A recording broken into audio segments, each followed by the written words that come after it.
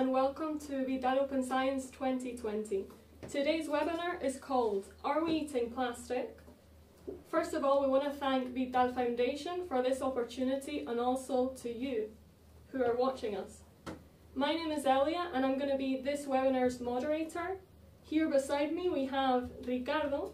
He is the founder of BIOC and he's a biotechnologist and science communicator, and also a promoter of the citizen science and community science movement. Good morning. Good morning, Elia. Thank you so much for the introduction. Well, Elia is part of the BIOC team. She is part of the communication team in BIOC. And yes, we're talking about a really relevant, very important topic today, which is plastic pollution, and especially how this plastic pollution can affect human health. So I'm really glad that we have the opportunity. We want to thank Vital Foundation for allowing us to do these webinars for the schools in Alaba region. And yeah, let's go. Let's do it. Yeah, first of all, we want to talk a bit about Vital Foundation. It was created to promote culture and communication of science, technology and sports. And together with BIOC, we have created this innovative program called Vital Open Science 2020, aimed at the schools of Alaba. So now, we're going to talk about BIOC and who will do it better than the founder. Well, BIOC is a non-profit association that wants to promote citizen science. Basically, the idea is that we want to make it easy for anyone to do science, to do experiments, to do science projects. What for? Well, for educational purposes. We think that the best way to learn science is by doing science, but also to have fun, of course. Yeah, of course. And to combine science with other topics like, I don't know, art or architecture or design or who knows. And basically we are, our foundation are several international movements such as open science, do-it-yourself biology, and or community biology, and citizen science. Today we're going to be talking about these movements a little bit more, but we have a short video that is going to explain us what is do-it-yourself biology or community biology. La biología Do It Yourself, Do It Yourself Bio, es un movimiento internacional de ciencia ciudadana que trata de crear una versión accesible y distribuida de la biología a través de soluciones tecnológicas de bajo coste y mayoritariamente al exterior de los entornos convencionales de la biología. Muchos de los practicantes no poseen una formación académica en esta ciencia, sino que adquieren sus nociones y las practican gracias al apoyo de la comunidad. So, Ricardo, are we eating plastic? Well, yes, we are, earlier. We're eating plastic. Now the question is, how much plastic are we eating and how does it affect, does it affect our health? But listen to this. Humans, we are eating approximately 5 grams of plastic per week. Depends on the study, but among between 2-3 weeks, 1 week and 4 weeks, we eat as much as 5 grams of plastic. Well, that's a lot. That is a lot. Yeah. That is a lot, and that's equivalent to a credit card. So this is the amount of plastic that is going into our bodies. Let me tell you a short story. A few years ago, I was in Barcelona and I was eating in a restaurant, and suddenly I found this on my steak. I was really surprised. That was the first time that I started to think about plastic ingestion, and how plastic ingestion can be have an effect on our health. Until then, I never thought about it. Today, there is many articles about this, and there is news about plastic pollution and how plastics are getting into our bodies. But at the time, there wasn't, and you know, I was very surprised finding this. But you obviously didn't eat it. No, I of course I didn't eat it, and I complained to the waiter, but you know, he says like, oh, okay, well, there's no problem with that. In any case, if you look at it, you can see that the chip is burned. Yeah, it is. So when this was in the fire, obviously the burn part, you know, it's pouring whatever that's made of into the meat. So possibly I was I was eating some burnt plastic, you know. Yeah, so here we have two photographs taken by Greg Siegel, a photographer from California. And by these pictures, he wants to conscious us of the amount of plastic we consume in only 1 week. Yeah, I do suggest that you check Greg's website, because he has these amazing photographs. So one interesting thing that we see here, we see families, we see people in the environment. So we see, basically, it also shows us how much plastic they consume, how much trash they produce. We can see also that with time we are producing more and more plastic pollution, more and more plastic trash. It's quite shocking. It is quite shocking. And the fact is that when we see it in the environment, we start to understand that most of this trash is going to end up in our environment. And that, as you see in the photograph, the health of that environment and our health is the same thing. Yeah, we are not separated from the environment. So what are we seeing here? We're seeing here that a lot of these products that end up in the environment, for example, you know, large plastic like this, they end up becoming microplastics. Yeah, really small. So smaller size plastics, they become smaller and smaller and smaller, and these products, these plastic products, can end up in our body. The same with plastics like this. Because of the erosion, because of the heat, because of the the UV light, this ends up becoming tiny pieces of plastic, and these are going to end up in our bodies. Also, one single-use plastic products. We please ask everyone to avoid using one single-use plastic products, such as this, because we use them only one single time. I mean, if you have a plastic in your building is made of plastic, but that building is going to last for ages. Yeah. But these products are going to end up in the trash, in the environment, and this is very dangerous. So how do we know that we're ingesting so much plastic? Well, the scientists know because they've been checking human feces. So they check the poo from from humans at different places around the world, and they find, most of the time, they find plastics in human feces. Most of the plastic that we ingest is going through our body and it's going to go out, but some of it will stay. Might stay, yes. So we will look at that later. Sad. But if we look at the plastic recycling codes and the microplastics that are found in human feces, we can see a correlation here between plastics like PP and PET, which are the most present. But pretty much every type of plastic that is being produced, we know that are ending up in our body because scientists have been finding them in human feces. So are these microplastics in our food? Well, the question is, how do they get into our body, They are in our food, they are in our water, they are in our drinks. And if you can see here, this is about particles, microplastic particles that we consume per week. This is also an average, this is also a study done by scientists. And we see that most of the particles are in the water.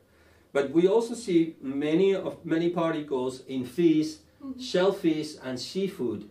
Those of us that love seafood, well, we are in trouble. Yeah. Also salt. Salt contains a lot of microplastics.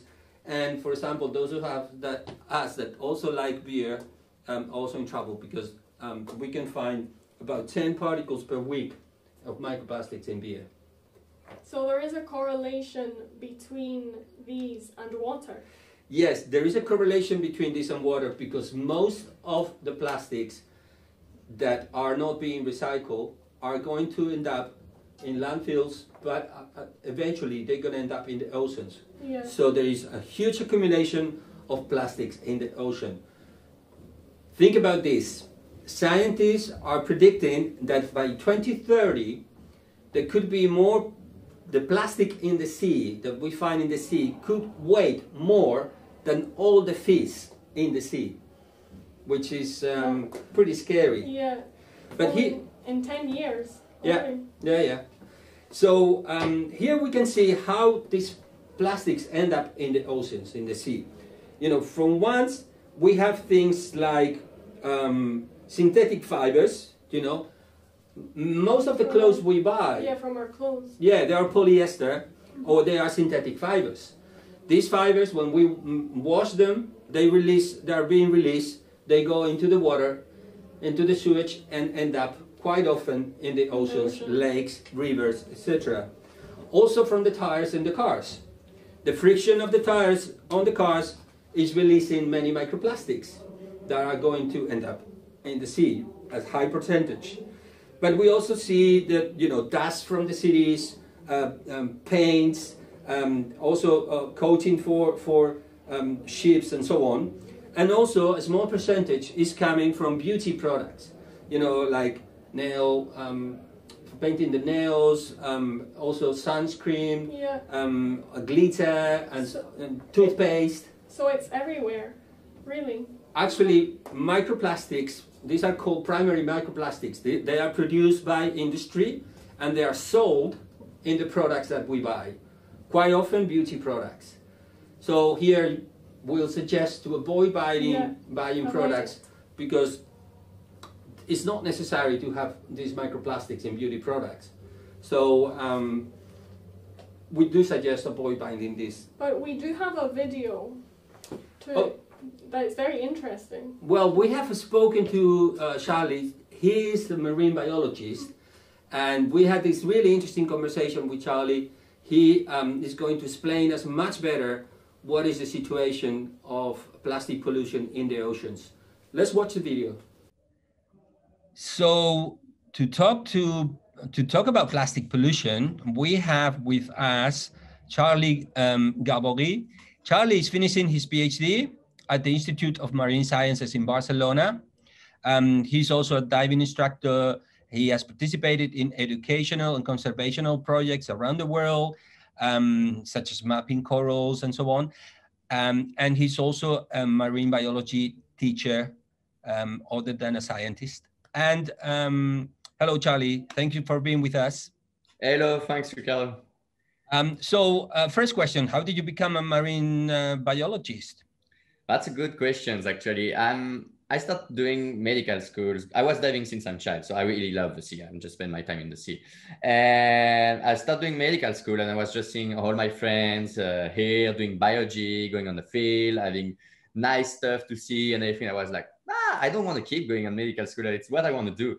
So after 2 years of medical school, I just stopped and I went to do a bachelor degree in biology, in terrestrial biology. And for my last year, I moved to Norway, to North Pole. And there, all studies are about fisheries and Arctic biology. And I started doing a lot of marine science, like about seals, about fisheries, about everything, like plastic in fish, all of this kind of thing. And I was like falling in love with what I was doing. And I want to keep going. So I looked for a master degree. And I found a master degree that was doing everything in the sea that you can see, like physics, chemistry, and biology. So that was the most interesting for me. It's just to play with everything that I have around me. And I went to this master degree and I start to focus myself about microorganisms and all the micro stuff you can find as plastics, for example. And ending my master degree, I went to Spain for a master internship where I work on time series and mostly on phytoplankton productions and plastics inside fish during a long time series. That was a 10 years time series. And I was like, I can't stop there. I have to keep going. And I went to do a PhD that I found in collaboration with some university around the world and mostly Barcelona. And I start working here more about effect of human perturbation and human natural perturbation on phytoplanktons and diversity, and how it can impact the food web, and of course, coming back to human health. All right, so this brings us to the next question. Can you really briefly tell us in a couple of lines, what is your research about and how does it relate to plastic pollution? Sure, sure. As I told you just before, I was just working on phytoplanktons a lot, and that's my main study. Actually, I'm working about how currents, how perturbation can affect phytoplankton diversity and can affect the ecosystem. But indirectly, all my studies, I work with microplastics. Like I start doing my bachelor degree with this fish ring studies in Norway, and after I went to Spain when I did my master degree, and I work also with how it can impact in the long-term way, like the fish, and the long-term way, how it can be from plastic and then it will disappear or not. And also right now, I have been focused on the interesting way that plastic is the same size than phytoplankton most of the time. Organism doesn't know, and they feed on them. They just feed as much plastic as they can feed phytoplankton. Mm-hmm. So depending on the area of your research, you will have a lot of plastics, and this will have a huge impact from the microorganisms to the bigger organisms, and coming back, of course, by consuming to the human health.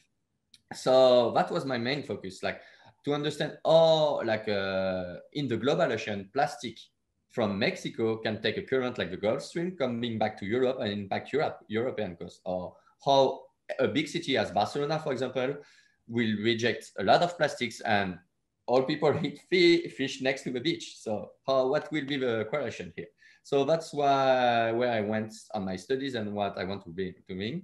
And I have also another indirect study that I was doing about trawling studies. It's meaning that taking samples from the bottom and how bigger plastic can impact like ecosystems such as corals, such as Posidonia, because they get trapped inside. They like organisms cannot feed, organisms cannot move.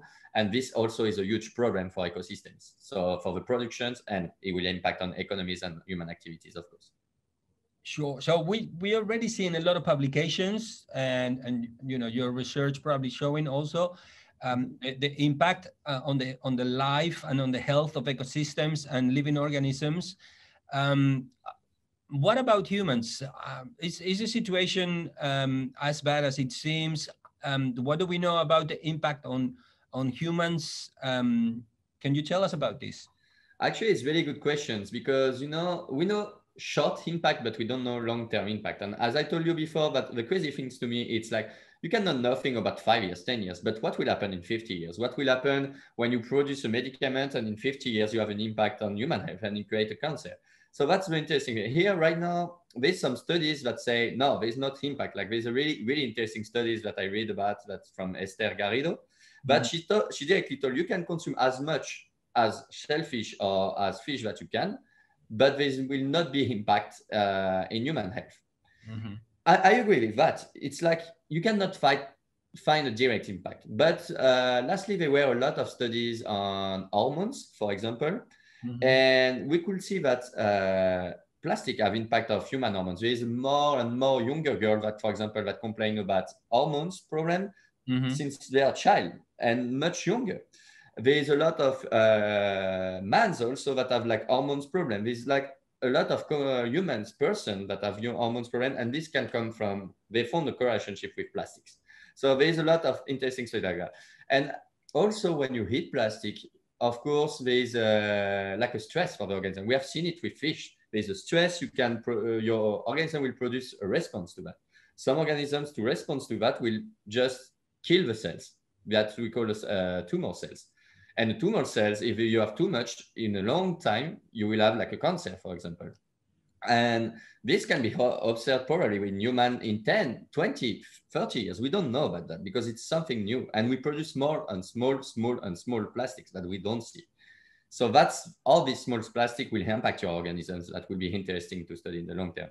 So there's plenty of stuff. For example, 20% of all the Mediterranean Sea, of 20% of all the plastic in the entire ocean is found in the Mediterranean Sea.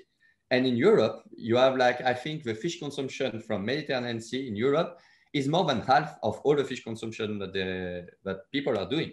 Mm-hmm. So that's crazy. If you find as much plastic here, how can come back in an indirect way to the human health? How it can impact us? So that will be an interesting question that we have to look further and we have to understand, because it's not a short-term study, but a long-term study. Certainly. I think that obviously environment has no borders, and we are part of the ecosystems. Definitely, the impact on the ecosystem, on the health of the ecosystem, is going to be the impact on our health. So definitely, there is a lot more research to be done to define how this is affecting our hormones. If it has, some toxics present in plastics are also inducing cancer and so on, that as you mentioned. Now, one question about your work with the schools and students. We know that you're doing some work with students. Can you tell us a little bit about this experience with the schools? Sure. Actually, it was a really interesting thing. It's like I start to work with high schools, usually like American high school and French high school, because they do a lot of this, this science fair project that they have to present at the end of a year. And at some point, a student just came to me and it's like, can you help me with this project? I'd like to work about the sea. I was like, okay, let's do that. We can do like something about microplastic, and look, all this microplastic that you will find just in the sand can change between seasons. And he found he did the experiment so much that he liked it so much that he did it during 2 years in a row, but he has to do it only for 1 year. So that was crazy.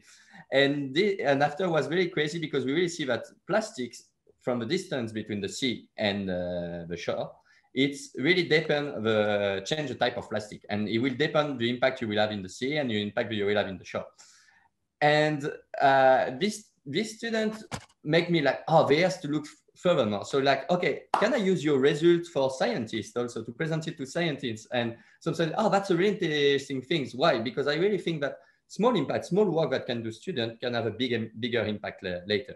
So I start to do the same project with more and more students. And there's like some student that ask me about, I like informatics. So I want to do models. So, okay, let's do models between prey, like between fish, for example, and microplankton, and see how it works, how they hit each other.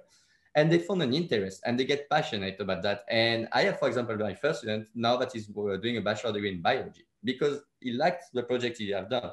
So that's the thing that interests me and motivates me, just to see all these young students and young person getting an interest, getting warned about what occurs and want to go to look for what happened, to have some responses. And that's the most great thing, because smaller things that you can use, you can have bigger impact, because after you present it in the scientist community. So everybody's impacted by that. So it's really interesting. Yeah, and I like that what you mentioned about asking students what they like, and then trying to find a way to connect their interest, their personal interest, maybe in computer science, for example, with the possibilities on research, in this case, on biotech or on marine biology and so on. I think it's the right approach.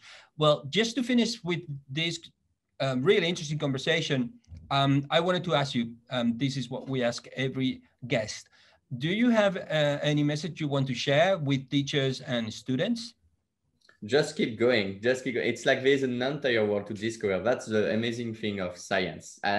You know nothing, actually. You know nothing of what is going on under the sea. You know nothing of what will be the huge impact on human. So that interest, that curiosity should just put yourself to go further, to go more and to want more. And don't stop because you don't find any project, because you don't find any money, because you don't find now, because at some point you will always find something if you really like what you are doing. And for me, that's the most interesting thing to do.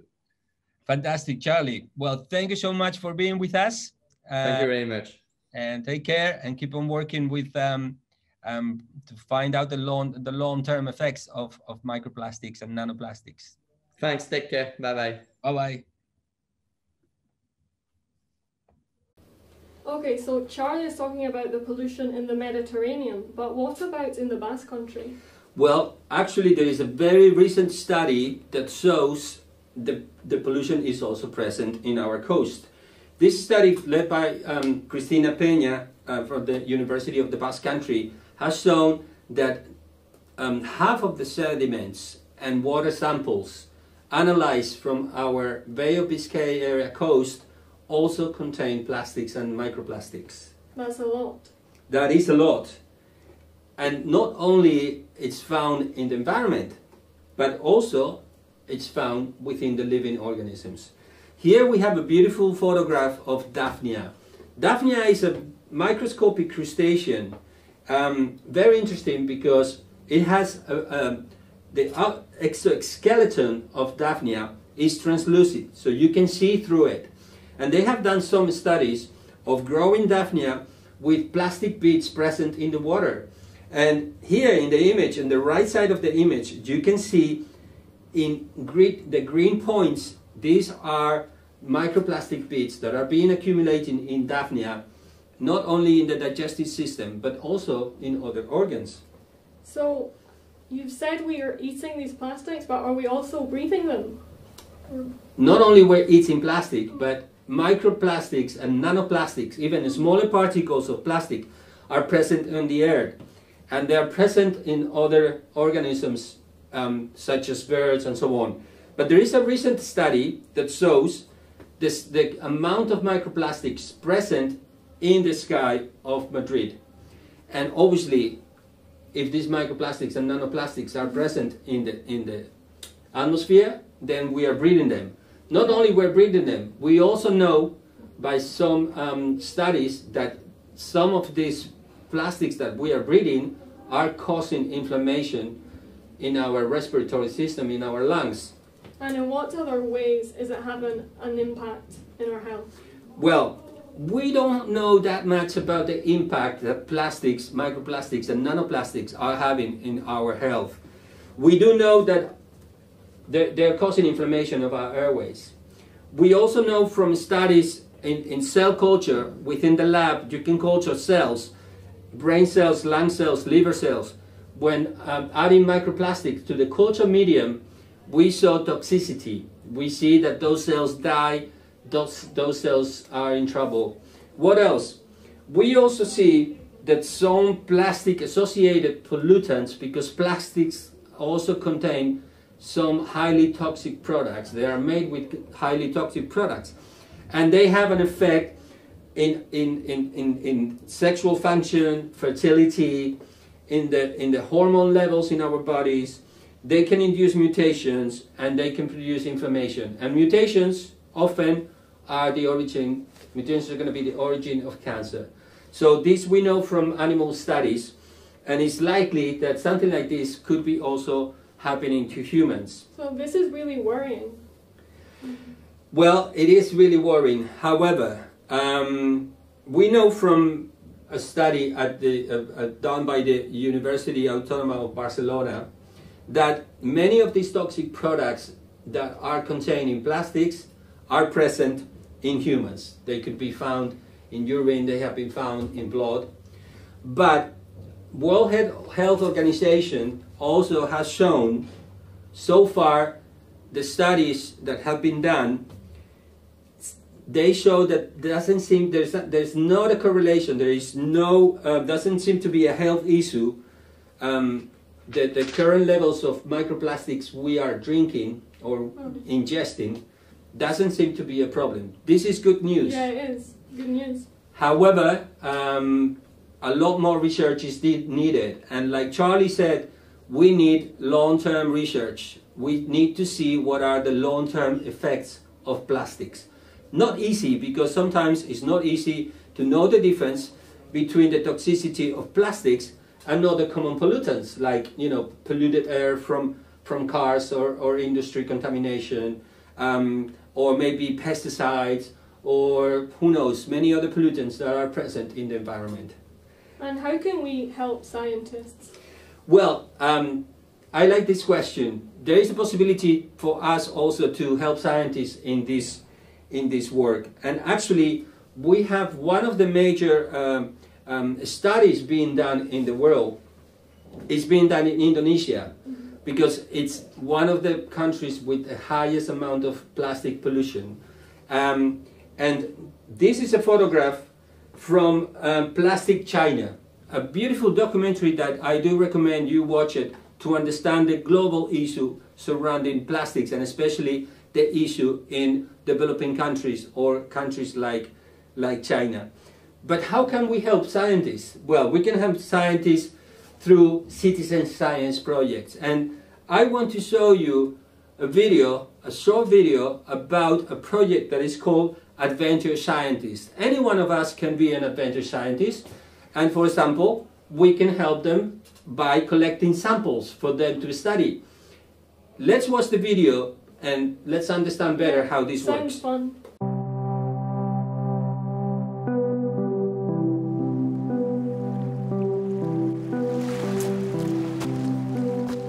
Five years ago, we scooped up a half liter of water locally, brought it back to the Institute. Looking under the microscope and seeing all these technicolored pieces of plastic led me to think of all of these larger questions. How is it affecting the ocean? Our drinking water? Are microplastics everywhere? But I couldn't answer those on my own. So this is when I partnered with adventure scientists.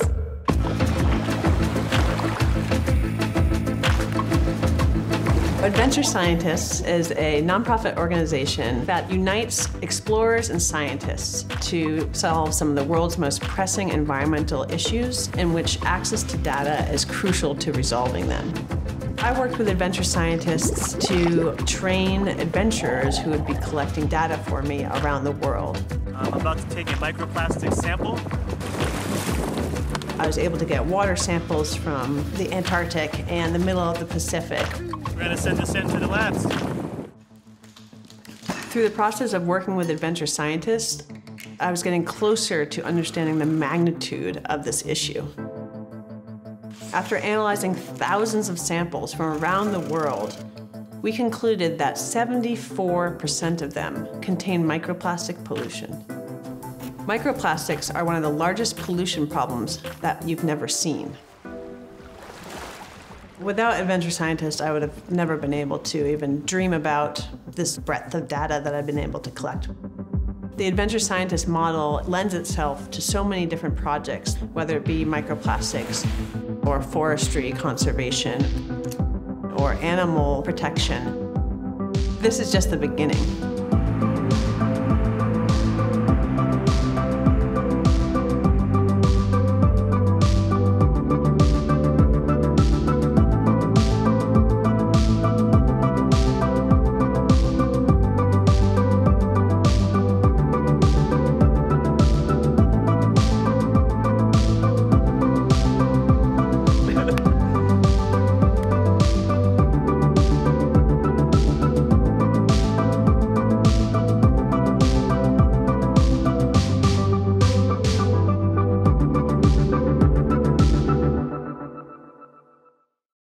So as we could see, Adventure Scientist is a typical citizen science project, or in this case, is an organization that helps scientists develop citizen science projects.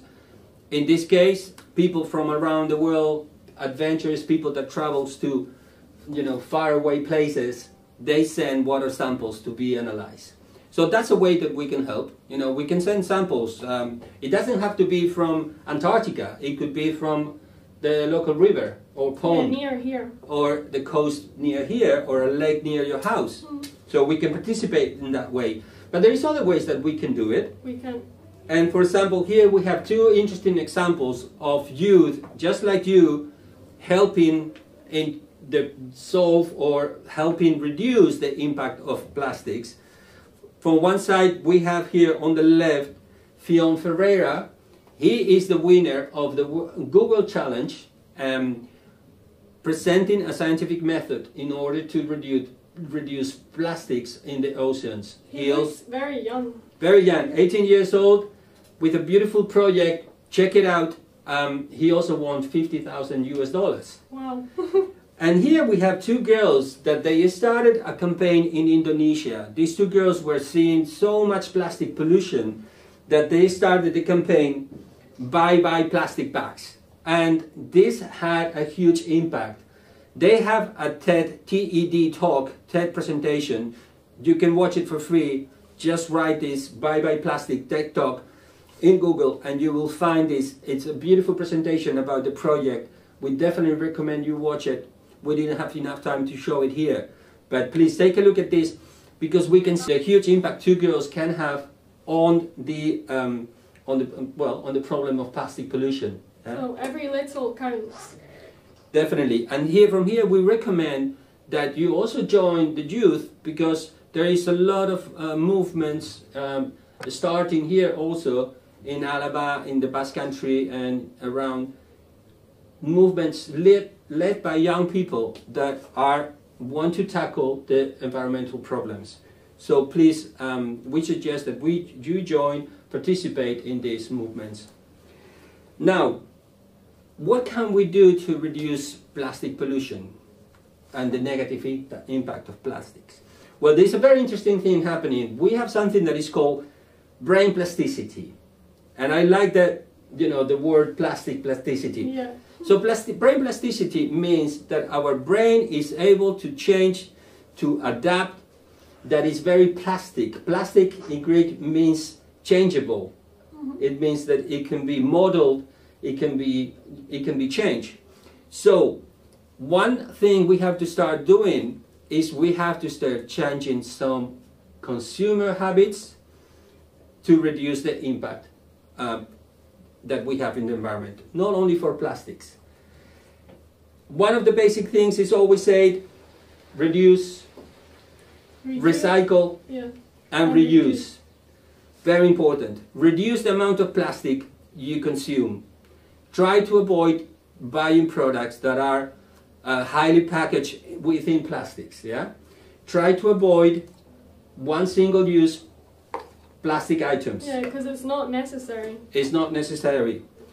Another thing, try to use some products that are not made of plastic, metal, bamboo, and with this you avoid, if you carry this, I carry this all the time with me, and you avoid having to use plastic spoons for a single use and having to throw them away when you go to a restaurant or take away and so on. It's really very easy to take this with you. Very easy to take this with you because it's very lightweight, and this is, for example, a straw made of bamboo.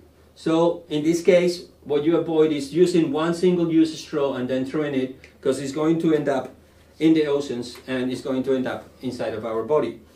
And finally, another thing that we can do, here we can see they're serving coffee in a cup that is compostable. This cup is made of bioproducts. It's biomaterial, so it's not plastic and it's compostable. So it's going to go into the land and it's going to be part of the land. Microbes are going to eat it and it's going to become fertilizer for the soil. So one thing we can do is we can tell, for example here, this airplane company had complaints from some of the passengers. And they decided to change from plastic cups to compostable cups. So we can talk to our local supermarkets, to our local shops, we can talk to local institutions, those places where we consume and we find excess plastic, and we can tell them, we would like you to move from plastic to something that is biodegradable, compostable, and try to reduce the amount of plastic. So it's something that we can do. We can change our habits, and we can start inducing this change also in the companies and in those shops and those institutions that are selling the products. So it's in our hands to change this. It is definitely in our hands to change this. By changing our behavior, our brain plasticity is going to allow us to change that behavior and to get used to new behaviors, but also by being a bit tough on these institutions and asking them, please, to start removing plastics. This is already happening, but we have to manage, we have to make it happen faster. However, there is also science and technology helping us to reduce plastic pollution. For example, on this image, we can see on the top left, we can see these tiny worms. Yeah.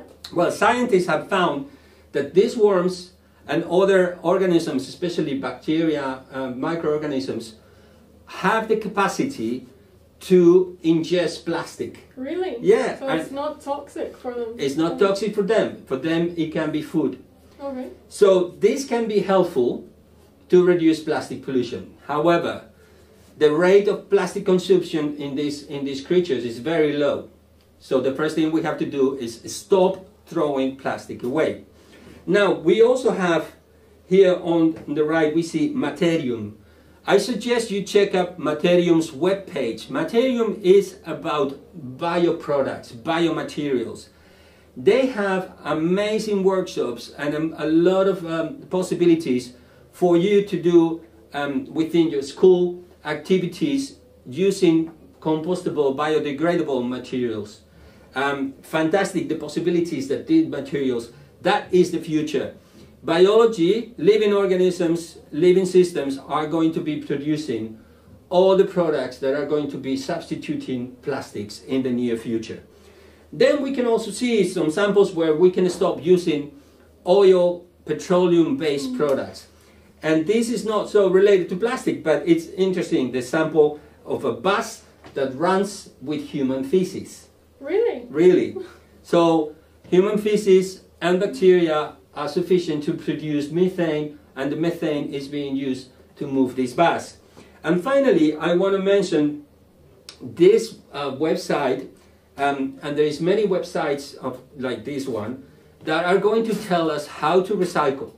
They're going to tell us when we have questions about, okay, so I have this, where do I throw it away? What container does this go to? Is this recyclable, yes or no?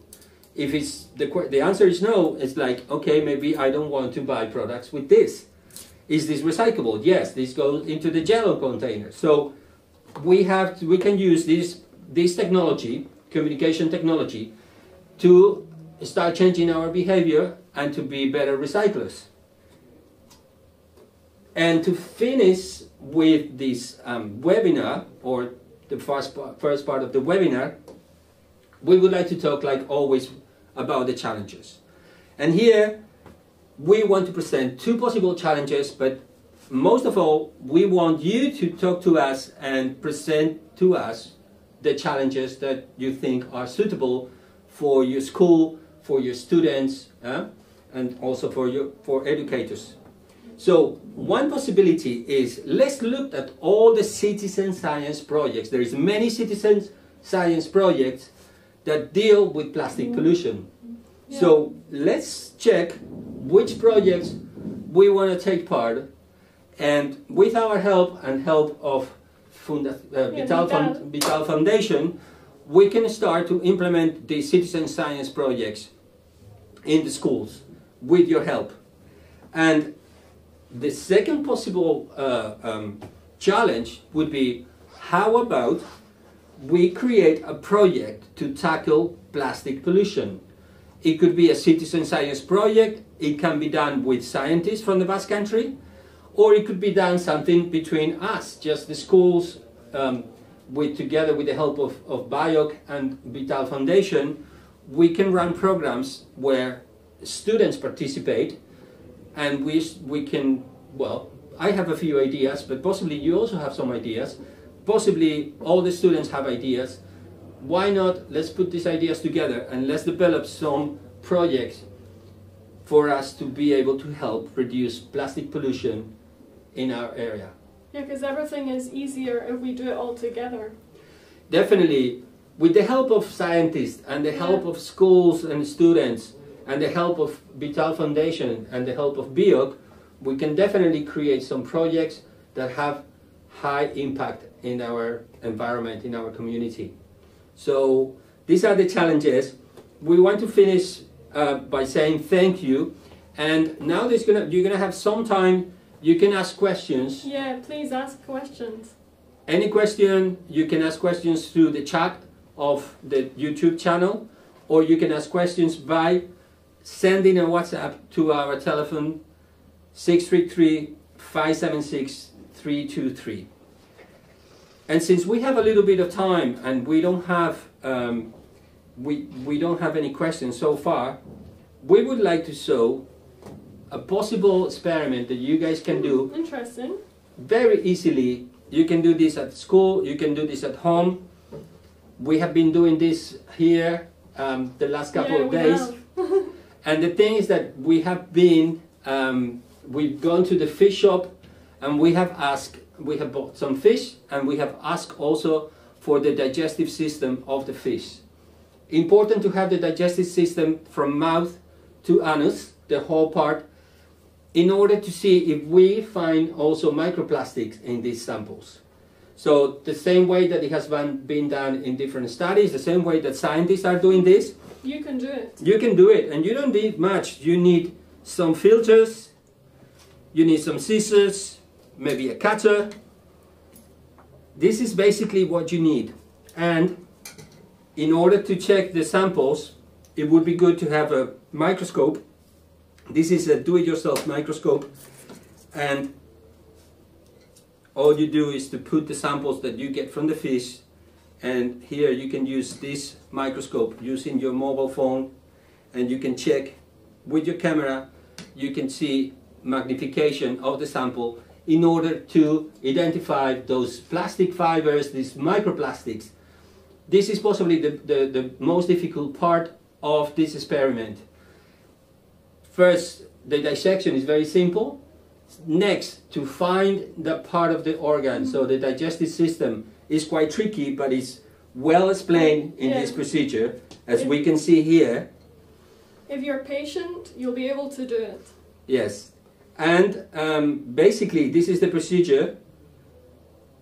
You have all the steps in this presentation, and one of the toughest parts is at the end, when you have all the contents from the digestive system, to identify which ones are plastic and which ones are organic, because there is a lot of organic like algae or pieces of the food that these fish are eating. Could be algae, could be plankton, could be other fish. But it's important to be able to have a microscope or a magnifying glass in order to see those samples, because then you can detect which are plastics and which are not. And also the texture and the stiffness of those fibers can tell you if it's a plastic or if it's not. However, this is showing showing how this is done. But we were running this experiment yesterday and the day before. The day before we found some fibers, some microplastic fibers. We made a video yesterday of the procedure. How about we watch this video so you have an idea of how the process goes. This was done with the whole intestine of a large fish. Do you remember what fish was this? It was It was a monkfish, I think. Yeah, monkfish. Anyway, let's watch this video. Okay, so today we are going to try to find microplastics within the digestive system of a fish. What we need, obviously, we need the fish. In this case, we have all the organs of a monkfish, quite large, possibly about 5 kilos, maybe more. We also have a guide on how to do this. This is from Civic Laboratory. Everything is well explained how scientists do this procedure in their labs, but we can do it at home. Just you can go to the fish shop like I did and ask them for the all the organs, all the intestines, and especially the digestive tract from mouth to anus of a fish, a large fish if possible. Then what we need? Well, we need some cutting devices, as we see, some scissors. We also need to pick up microplastics, the tweezers. And we need, we can also use filters, metal filters, coffee filters, and some bowls in order to do this procedure. We will need some water also in order to clean the stomach and the intestine. And we also have a couple microscopes because since we will be looking for small plastic fibers, we might need the microscopes in order to identify this. We have a do-it-yourself microscope, low-cost microscope. We have an educational microscope. We can also use a digital USB microscope that we have here in the lab. So let's go to it.